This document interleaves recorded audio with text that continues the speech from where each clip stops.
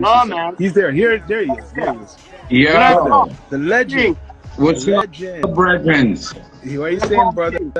It's an honor. It's an honor. It's an honor for real. I was just I was actually on my iPad, and I don't know if it got a camera on it, but it wouldn't go to the thing. It kept going black. Yeah. So I was trying to tap in with your brother. No, they must know, because I seen you have a post regarding the West Coast being left out in certain things, and hip hop is really 40 years old. And you know what? I done my research, and you're on point.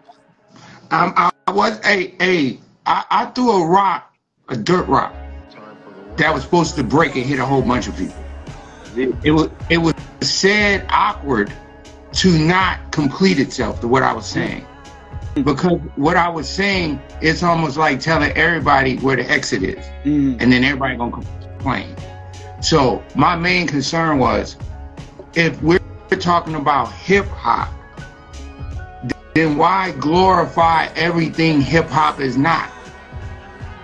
Yes, you're right. 100%. So we don't have to talk about who made it. We talking about what we want it to be. Yeah. And now it was more or less looking like a talent show. If we was to sell hip hop to country, how would it look right now? Look back. We have all the right to say what hip hop is. We named it hip hop. Everybody else named it down south. Yes. They named it a kind.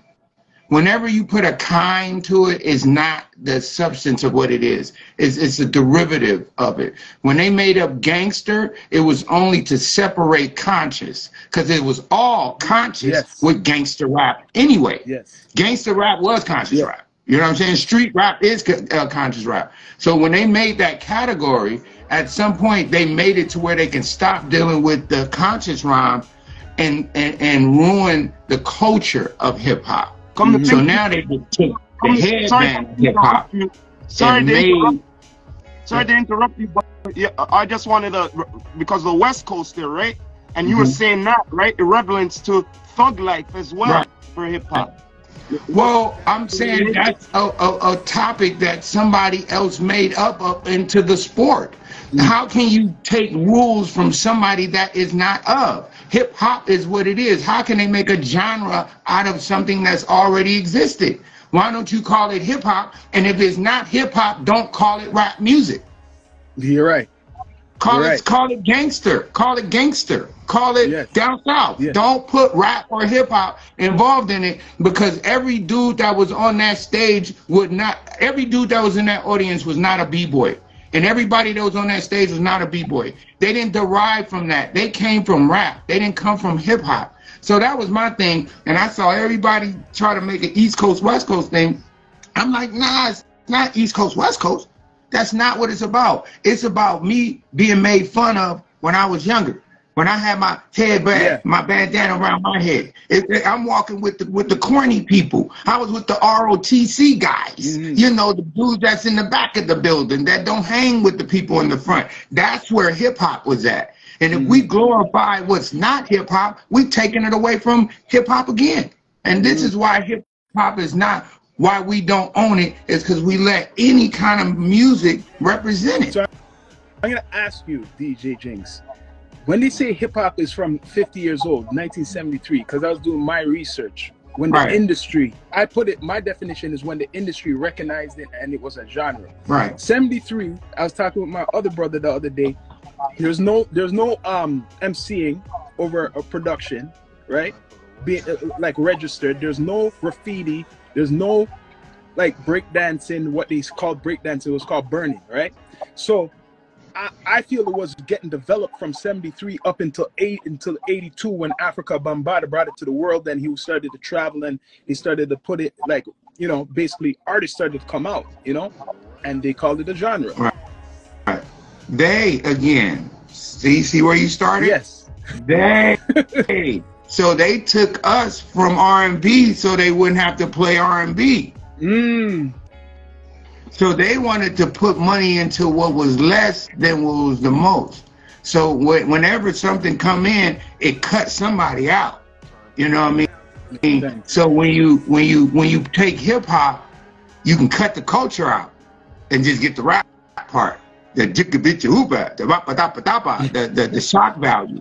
You can pull out. I say this. Look, I say rap music is when you go back to Roxanne, right?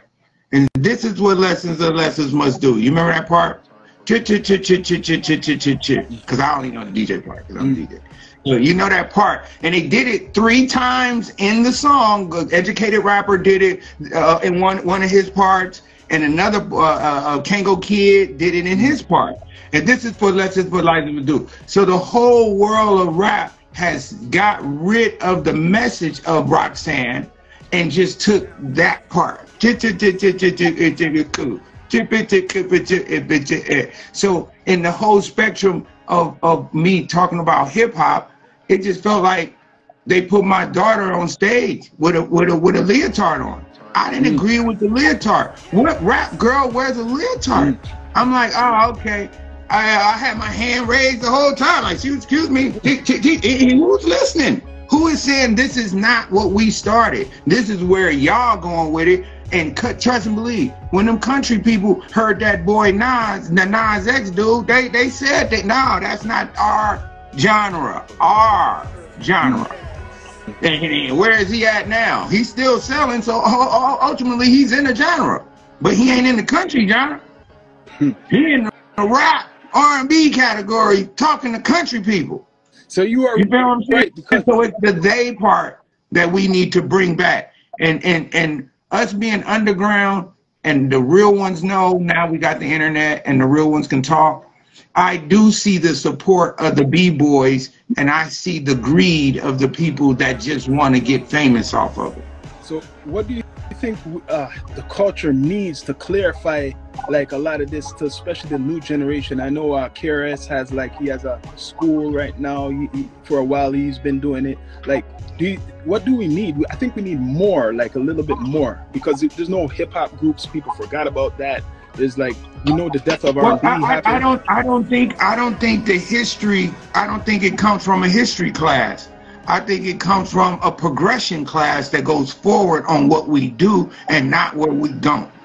We did that. We can show them. We read different scriptures in the Bible. They show what they did wrong, rather than you having to continue to do it and where it's going to take our genre. Facts. It's not about the history, because some of the history is tainted. Some of that music is trash. It's not a good blueprint. We don't take the blueprint of football and teach a new guy. You're right. We teach last year's version of it, and it's perfected.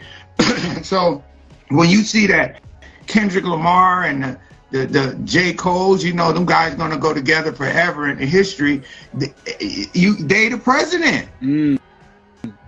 So your experience right now, how do you feel? Like, have you gotten I know you don't care, because have you felt like people are giving you the respect or your flowers right now with all this hip hop history talk and stuff like that? Do they know? Because I know. Nah, brother, let me tell you, I don't like that flower thing, because it's like when people say I give you flowers, mean you're not gonna come to my funeral. So I got a lot of people that when I was in what was it? I'm trying to remember. The Fox Hill Mall back in the 90s, right? In 90. And I heard you can't play with my yo-yo. Yeah, I remember that. My job was done. Oh, I see. So I peaked then. So to care now, that's a long time ago. Those are old trophies. So I'm a person that gets in the game and like to put me in, coach. Punter, what you want? Return kick. Where you want me? You know what I'm saying? So when a person says how I feel about it, you got to look at me like a LeBron. Like it's more than 20 years with me. You got to go back 35. I'm the same age as hip hop. See? So for anybody even care about my point, you can be on this live right here with Melly Mel and totally feel an age distance between you. you know, on how he speaks, his aspect. And notice, I said nothing about them. I'm only talking about how we're looking to the future. We didn't get respect for looking a certain way. We don't need no help. We need to take out rather than to add. So if we're going to talk about hip hop, yeah, I got something to say. I got something to say. So I don't really wonder. I'm always behind the scenes, man. I'm that parent that take all the kids home, make sure they safe, and not tell them. You know, everybody got shitty draws, but ain't talking about the shitty draws ain't gonna fix the problem. It's talking about how we gonna get more draws so we don't look stupid. So for the ones who do not know, tell the universe, like, who like, I'm not saying responsible for, but who, like, how did your career start, like, getting the spotlight, the artists you were around, man, just, you know, like doing anything that I can do, man. I feel like I was a waiter. Like I said in one of them posts, I said, I'm the union.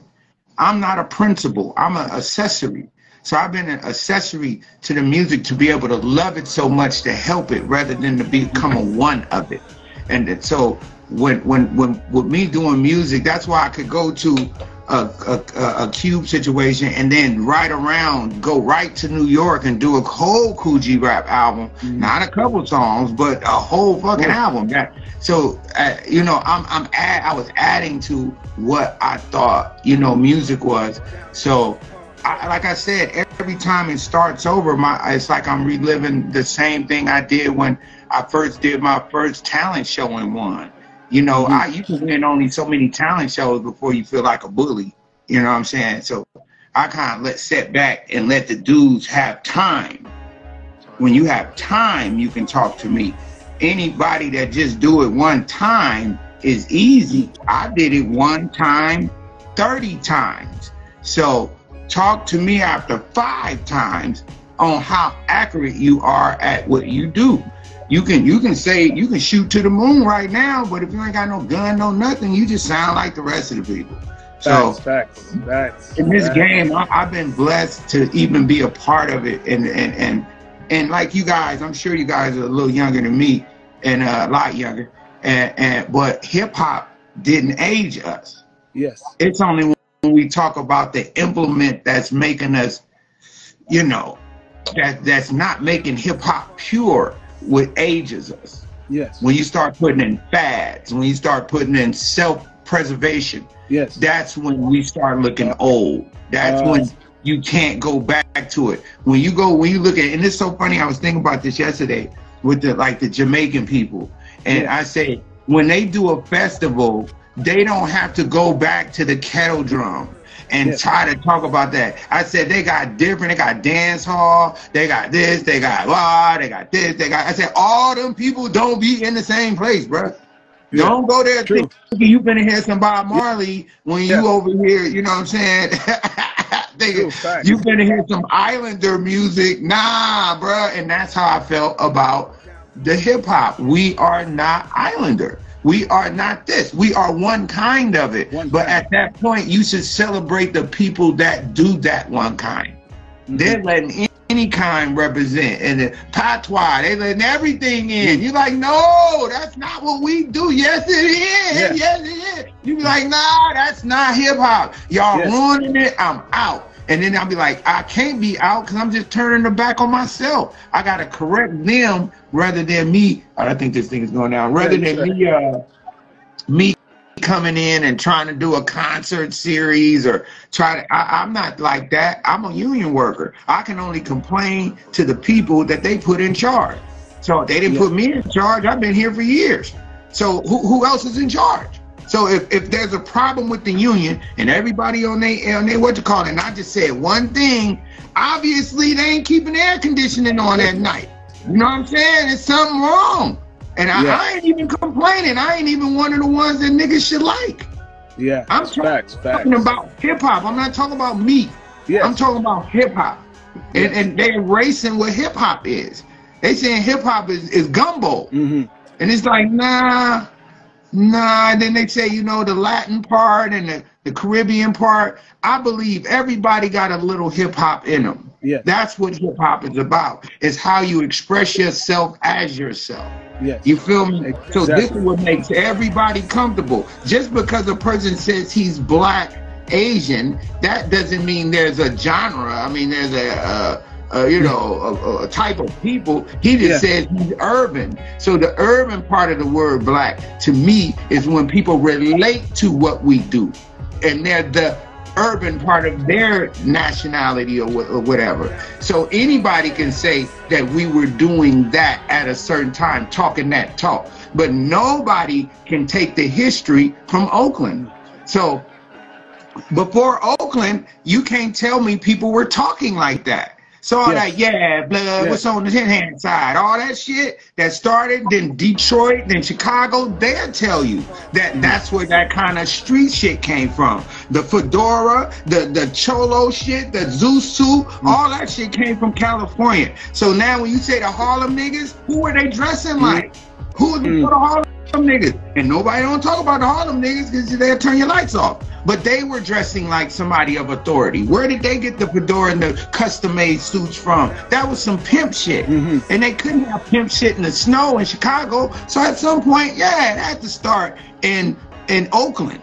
So then when you derive from Oakland with the bebop, and you derive from New Orleans with the Dixie, and then you start seeing these people doing business with each other, they start liking the same music.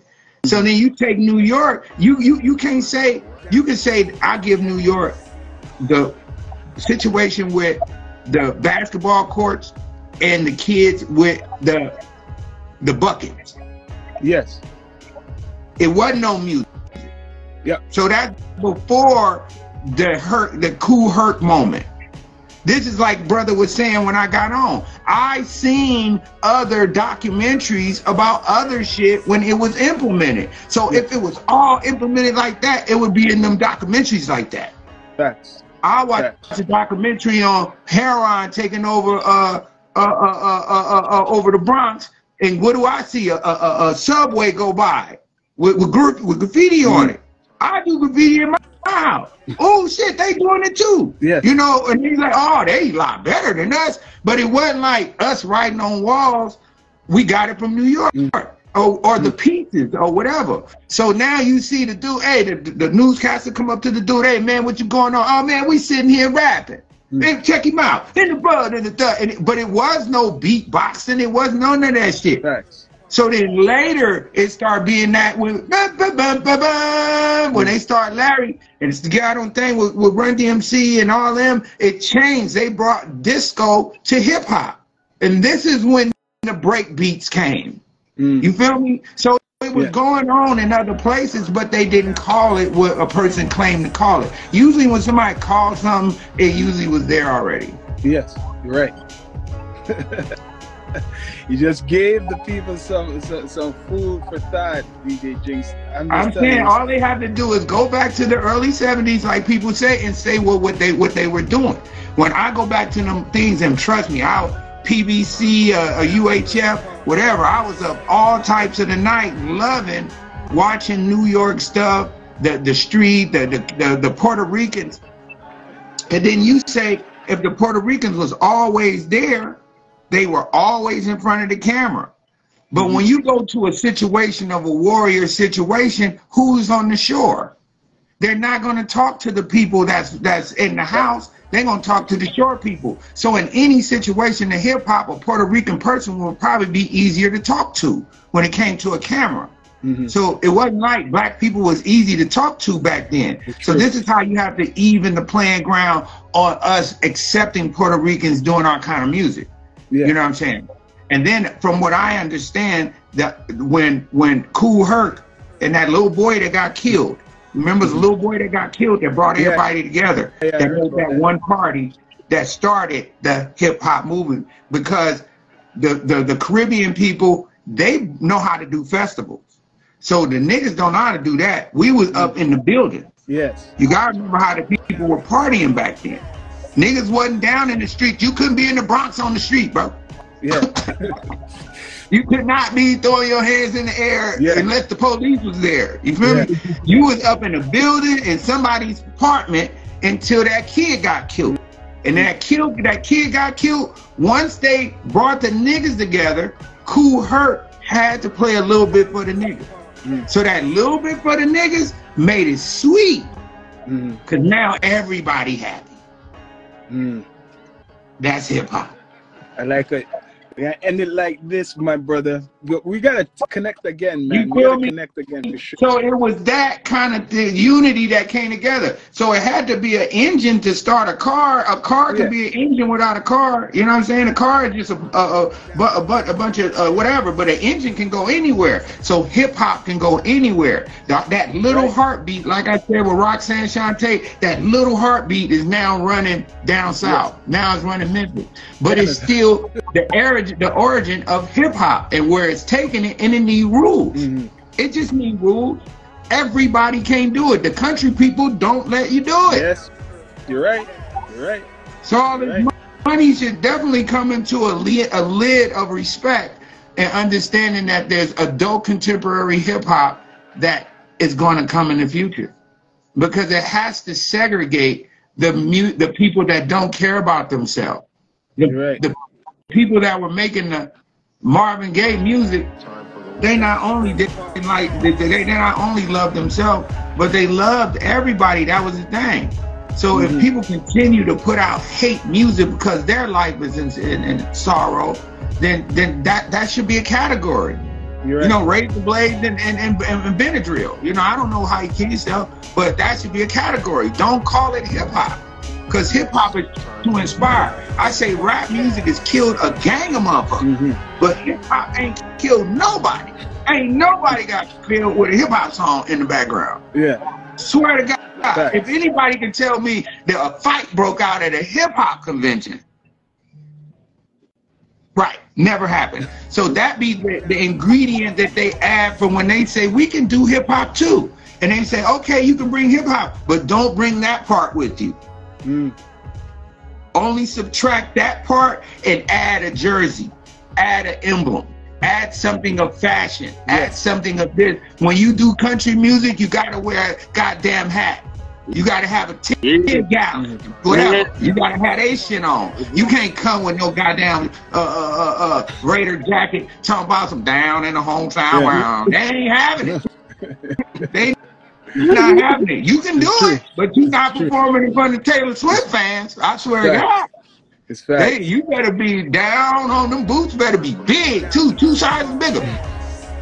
You better see them boots from the 3rd seat, nigga. If you doing that, well, the same thing with rap. When can we say that's too much or not enough or overboard before you move into R category to X category? Yes.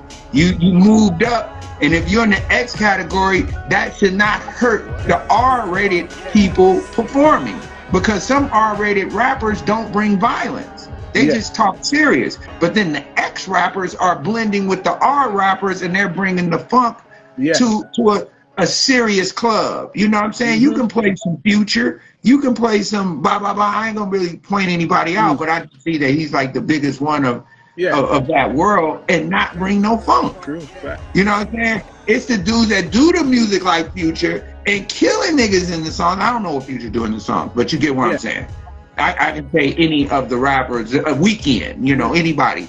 You love that seriousness of him, but then it's the literature that goes over it that we have to segregate. You're right. And that's not hip hop.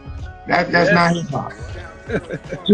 Yeah, I like the combo, my brother. Yeah. Thanks for tapping through. You know, I just want to tell you all, I usually don't get on. I don't care if you got. We've been talking to 5 people. It's probably my cousin, your sister. You know what I'm saying? But when you keep it and give it back to the people, that's how we give it. We plant seeds and let it grow. We don't have instant spontaneous. My shit's not instant spontaneous. I don't get an instant result on anything. So when we do these, I see a 6 up there. But watch, at the end, you loop that bitch again, chop it up, put it up there, right? That motherfucker gonna have 3 million. Especially when I'm telling the truth about the future on what we need to talk about is not what we did in the past, is more or less how can we make ourselves a better representation of a genre, because we're not all over the place. You know what I'm saying? It was a cold thing to see LL Cool J be one of my #1 applicants to the adult contemporary hip hop category. But when I saw his behavior, I'm like, he ain't went nowhere. He mad at people. I'm like, LL, how you went to TV, nigga? How can you be mad at any fucking body? You didn't stay in the trenches and work out them syllables, nigga. You worked and went to check.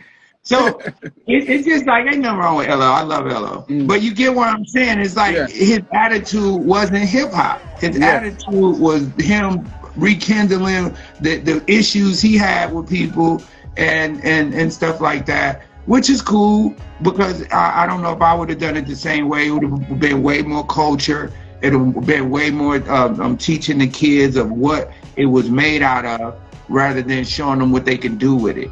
And hip hop is not a job; it's a way of life. Rap is a job.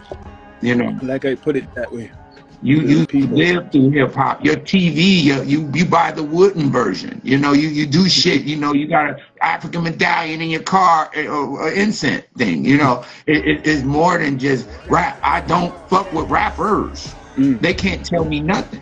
Yes. But when a brother take off all his armor and take off his mask and his makeup, he might can say something I like. But you can't convince me that you tough, because I'm not a bitch. And bitches like when you talk tough. You know? It's true. I like what you said. It's facts. Yeah. So I only like when you tell me something I need, and I'm all ear.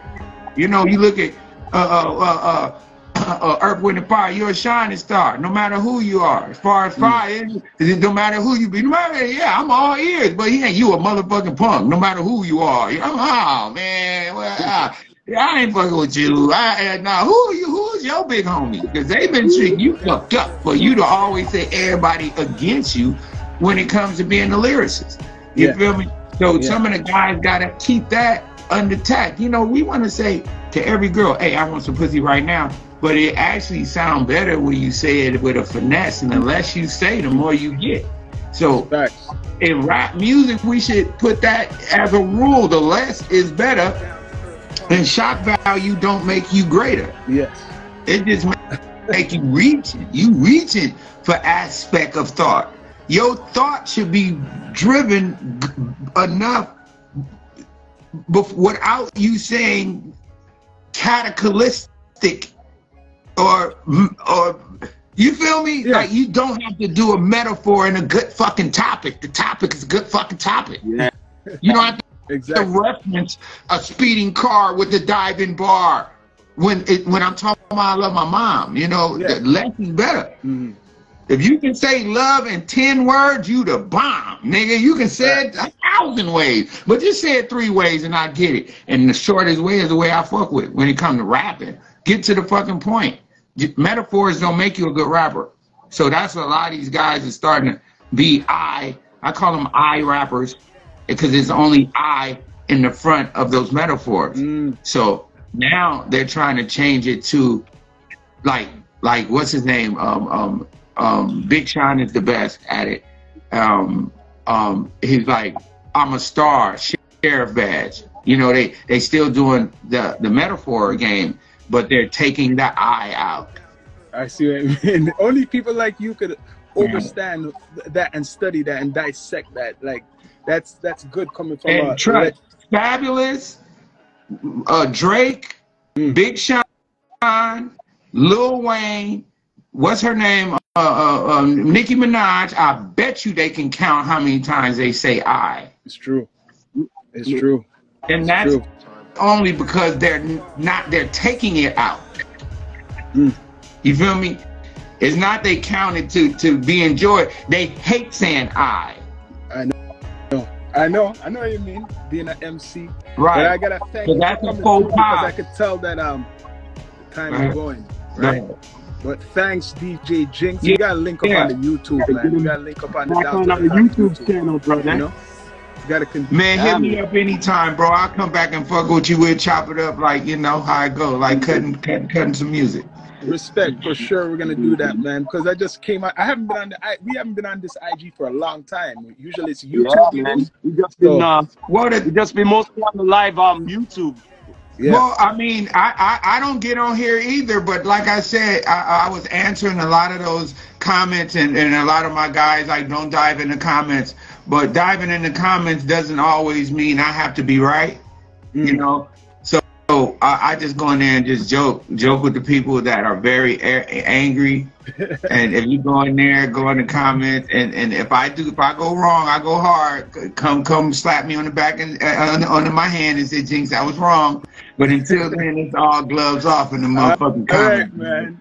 It was an honor chopping it up with a legend, man. So we must link up again. Yeah, I'm just time for the work. Sure.